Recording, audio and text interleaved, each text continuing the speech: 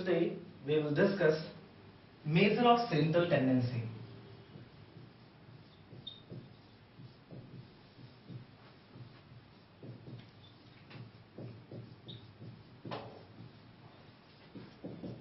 There are three measures of central tendency.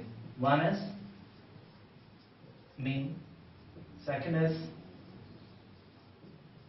median, and third is mode.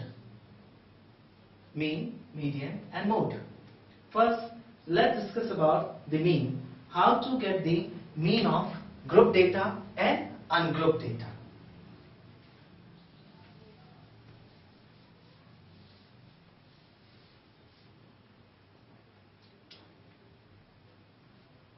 Suppose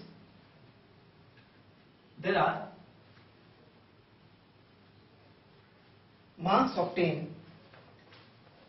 Here this X shows the marks obtained by the students, and this F shows frequency of the students.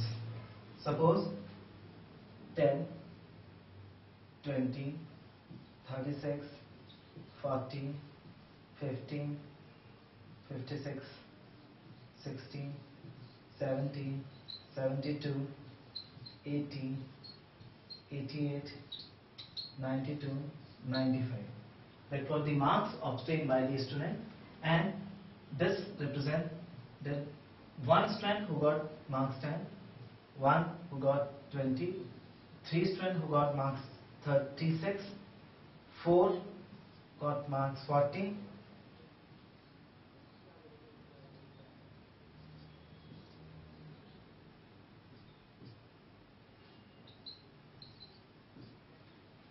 now this is the marks obtained by the student and the frequency of the marks obtained.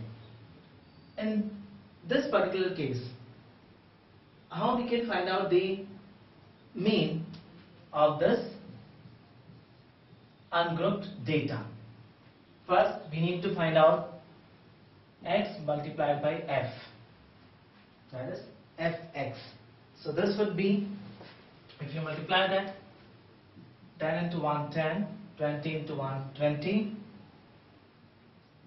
108, 160, 115, 112, 240, 280, 72, 80, 176, 276 and 95.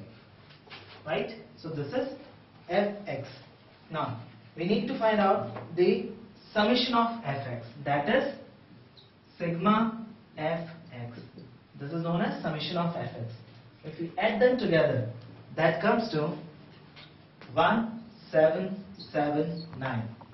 That comes to 1779. We have the marks obtained by the student. This shows the number of students who got marks 10. There are one student who got marks 20. There are three students who got marks 50, and so on. To find out the arithmetic mean, we need to find out f into x and the summation of x. Now, formula for finding out arithmetic mean is, that is shown by x bar. The formula is sigma f into x divided by sigma f. How sigma f can be found from here. Sigma f is the total number of students in a class. Sigma f is, if we add them together, 30. So there are total 30 students in the class. In that case, arithmetic mean would be sigma fx 1779 divided by 30. 1779 divided by 30. That comes to 59.3. So average marks of the class